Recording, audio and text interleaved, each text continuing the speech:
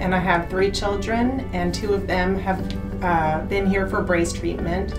When my son, who now is 17, back years ago, when he needed his treatment, we didn't know any orthodontists in the area, and so we interviewed quite a few of them, and we decided on Shehee and Callahan just because they had a very conservative approach to treating his teeth problem, and he had a difficult issue, and they gave us many options, and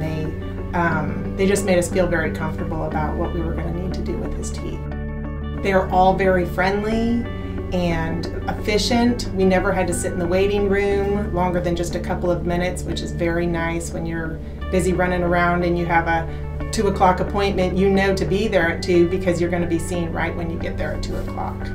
When we first came in for the treatment for my son Ryan, he had a big space between his front teeth, and I don't even think at the time we were aware of the fact that he was missing his second teeth over on both sides, which ended up being the same problem with my second child who needed braces. They both were missing those teeth, and so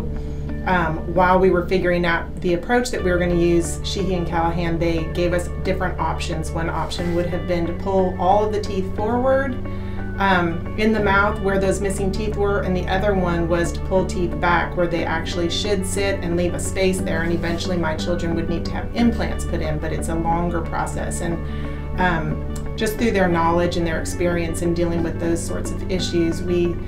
picked the option to have their teeth pulled back a little bit and having spaces. And so both of my children now are kind of in a holding pattern with retainers in their mouths where they have fake teeth in those blank spots, and they come in periodically to make sure that their bite is still right. And then when their heads are fully grown, probably in their early 20s, they'll go and get the second part of the treatment done, which is having the implants put in. We love Shehee and Callahan. Now that both of my kids that needed braces are out, we kind of miss coming in for our visits because they're just really good friends to us now, and they know us, and they go to our church, and so they ask, you know, about how the kids are doing.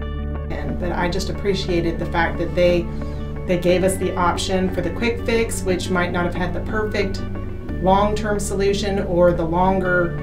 treatment, which is a 2-step process, which is what they thought would be a better fit for our family.